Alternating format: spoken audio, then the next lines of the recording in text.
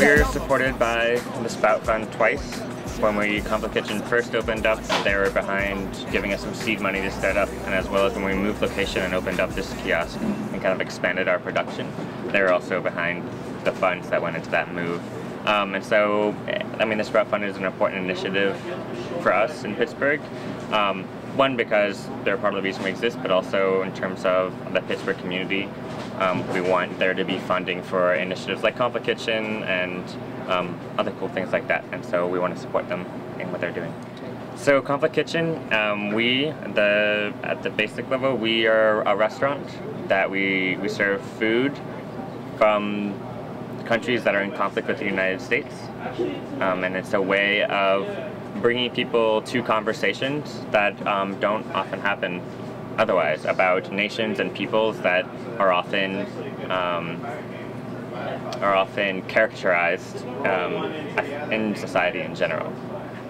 People can find out more about Conflict Kitchen. First, the best way is come here. You don't have to buy food. Part of what we want to do is talk to people about what's going on in Cuba right now, U.S.-Cuba relations, how those are developing. In a month, we'll be switching to North Korean food.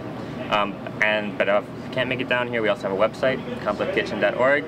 Feel free to go there for more information about our menu, when we're open, things like that. What we're up to? Yeah, we're pleased to be participating in the Day of Giving once again. One of the main things that we do at Sprout is we fund local community organizations as well as individuals and projects. And the Conflict Kitchen, we've supported them twice in the past with what we call seed money. And so we're kind of teaming up with them today at the first of our remote giving locations. So they generously donated dessert to any Sprout donors that stop by today between 11 and 1 o'clock. It's a great opportunity for Sprout and all the other participating organizations to get the word out, kind of raise awareness for both what we're doing in the community as well as obviously money, and the match from the Pittsburgh Foundation is just an added incentive to give on this day and receive a little bit extra money. In addition to Conflict Kitchen, we'll be at the Museum from 2 to 4 p.m. and then we'll be at the Double Wide Grill on the south side from 4 until 6 p.m.